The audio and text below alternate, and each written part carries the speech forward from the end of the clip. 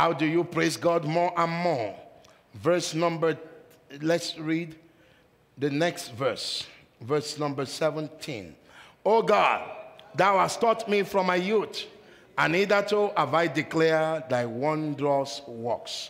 Hitherto have I declared thy wondrous works.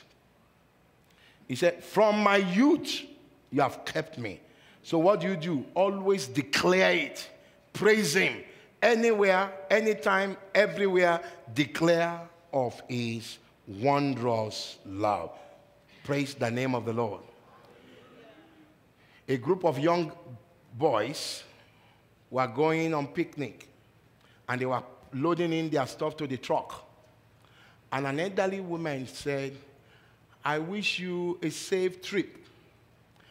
And they say, ma'am, that's not necessary. We are safe. We are good already. We are good. Part of what they packed in to the truck was some crates of eggs that they will use. As they move few miles, God forbid, accident, all of them never made it. Everything crashed. Ask me what? Except for those crates of eggs. The woman wished them Godspeed, and they said, we don't need that. We'll be fine. What was God? When I heard that, I said, as fragile as egg could be, men broke bones. Other items they had broke, but the eggs, no crack. I learned lessons there. That however fragile your life or your situation could be, with God's strength, you are unbreakable. Amen. Someone say, I'm unbreakable. If other things they have broke, solid materials broke, their bones broke, but those eggs, they fell, but not broken. And somebody who overheard the woman say, the woman bade them Godspeed. And they said they don't need God.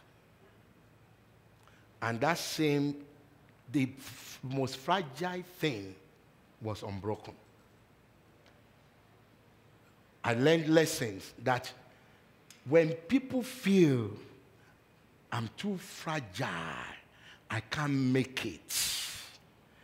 With the strength of God, I will make it and I will remain unbroken. Amen. Meaning there is no storm, there is no fiery darts of the enemy that can break me asunder with God on my side. As fragile the eggs were, no crack. Meaning Godspeed was upon those eggs. Say, I want to prove to men that when I'm in a situation, you are unbroken. No power can break you down. No power can put you down.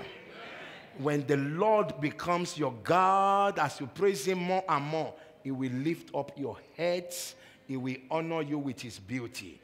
Who is here ready to praise him more and more? Who is here and you believe that God has rescued you from danger? If truly and surely and knowingly and assurancely that you believe it, celebrate him and let's see how you will do it.